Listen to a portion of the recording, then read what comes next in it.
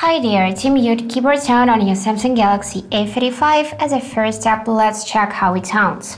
So I'm just gonna trigger my keyboard and type in something. So that is the sound for this keyboard. I'm using Samsung keyboard, by the way. And if you would like to disable it, you should go in the settings. Here, search for the sounds and vibration tab, and after that, go in system sound.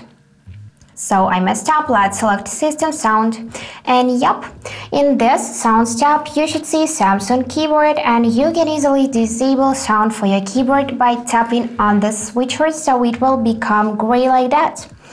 So the system sounds will remain still except for Samsung keyboard. So you'll hear charging sound, screen lock or unlock, dialing keypad, and touch interruptions if you enabled it, but you won't be hearing Samsung keyboard sound, so let's try this out.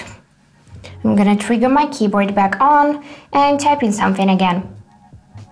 So yep, now there is no sound.